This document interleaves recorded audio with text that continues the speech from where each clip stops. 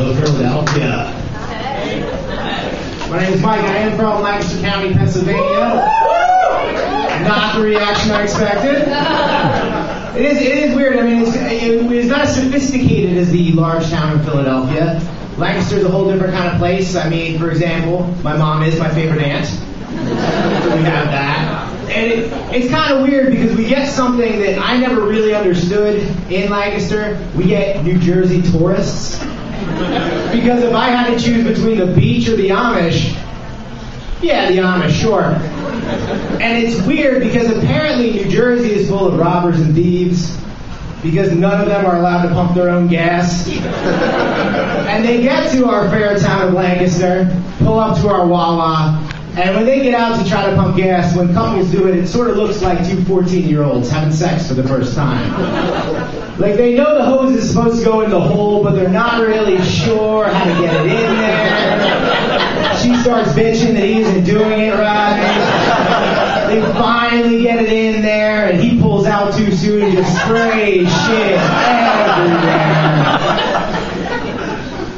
I realized after telling that joke I need to make one thing clear. I never actually watched 14-year-olds have sex. Megan has made a list, but I am not on it. Don't let the mustache fool you.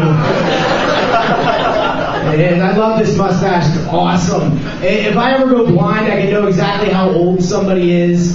Because like 20 to 30, they tell you how creepy you look. 30 to 40, they tell you, what are you trying to be, Ron Jeremy? And then everybody 60 plus tells you to put up your dukes. I don't have any dukes. Yeah, no, I don't know anybody in here has ever been married before, or is currently married. Good, you guys failed that part, cool. I was married for a bit, and every marriage, and I gotta tell you, the best way to end all your marriage fights by far is divorce. Done. One-stop shopping for marital problems, and it's really interesting. We have that day, and everybody who's ever been through divorce has that day where this is over. We're driving down the road, and I don't know, guys, even if you're in a long-term relationship, usually after like year one, ladies, you've heard every cool thing we've ever done. Because we didn't expect you to come back after day one. And I just blurted out of nowhere, I said, we're very proud of my sister. She is a 4-year Penn State graduate. Sometimes people applaud their assholes. Anyway, but no, and I just blurted it out. It's weird because, at that time you could be proud of a degree from Penn State University. And my wife blurts out, she goes, wow, that's just a public school. Wow. Right? So, me being the smart guy that I am, kept my mouth moving and these words escaped. Really, do you have a degree?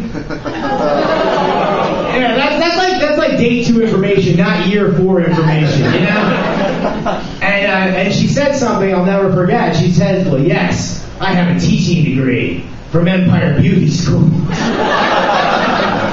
I think University of Phoenix would have been a better answer for her. It was a very, very awkward ride. We finally get to the bar that we were going to, and we walked in, and there was these 3 very, very large gentlemen out by the counter, and they were laughing. And if anybody has had, a female friend who's a little self-conscious, you walk in where there's laughing, those people are laughing at her. Now, these 3 guys kind of look like pagans. Not the religious ones, the ones that ride the Harleys. And she goes, you go take care of that shit. So I walked up to these guys, and I had a memory in my mind. I used to be a punk rocker, and I went to go see The Business up in New York City back in about 92. And I am that old, unfortunately. But I ended up in a fight up there, and it ended with the doctor saying, Mr. Boyer, we're about to staple your head shut. To which I responded, is there some sort of anesthesia? To which he said, Mr. Boyer, you don't have insurance. Clank, clank, clank.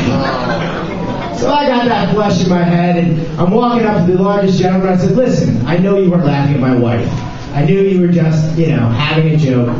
Listen, let's all do a shot of Jägermeister, the drink of peace. And we can get this solved. He said, oh no, we were playing our favorite game. Do you know what that's called? I said, no. It's called Fat or Pregnant. What do you say, Philadelphia? What do you do? I I went back and I got my wife.